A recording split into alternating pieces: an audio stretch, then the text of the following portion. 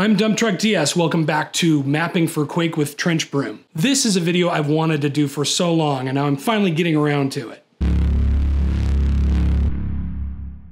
I want to thank Mucker and Bal for inspiring this video with their next level TrenchBroom skills. Thank you guys. This time I have two undocumented features in TrenchBroom that they're going to blow your mind. There's a third feature that is in the manual, but I don't think a lot of people remember it or realize it. I certainly don't. So what this tip uses is CSG, and I haven't done a tutorial on CSG. It's on the to-do list, but I don't want to say it's an advanced feature, but it's a feature that's kind of maligned and misunderstood.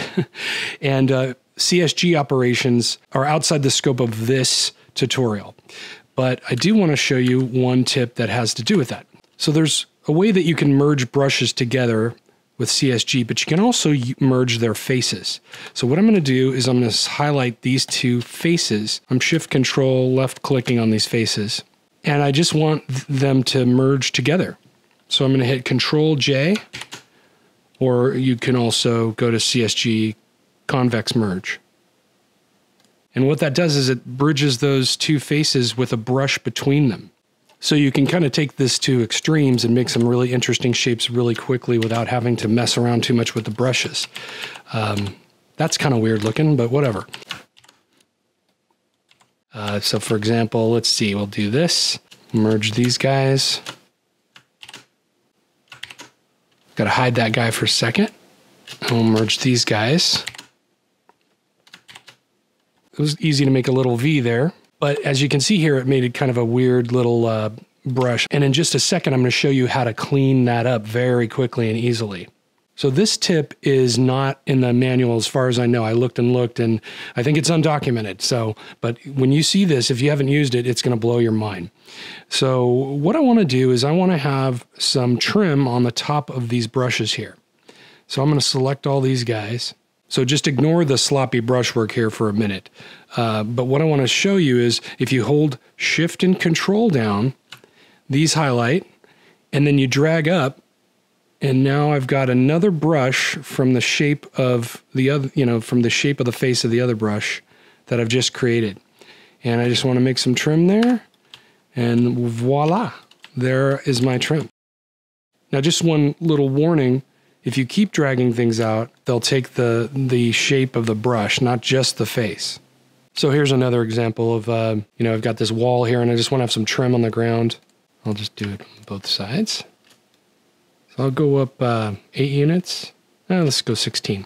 Holding down Shift and Control, drag that down. And now I've got a brush. And now I've got trim. And there's a lot of other uses for this extrude tool that I just can't think of right now. It's early and I'm still having my first cup of coffee. But there you go. I love this one.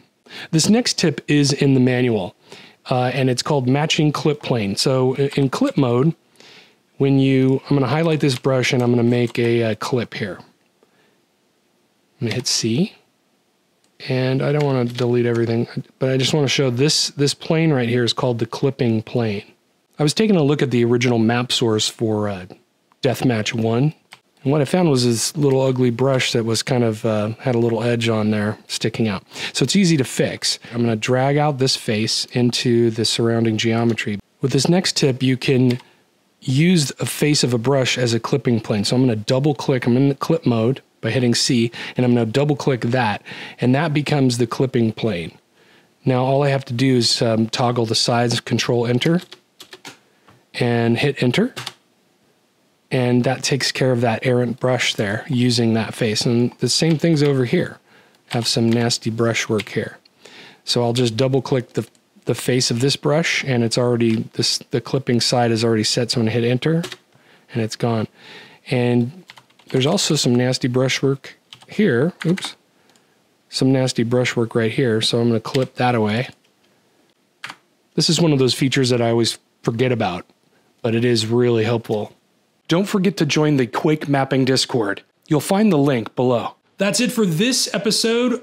Thanks for hanging in there. We'll see you in the next video.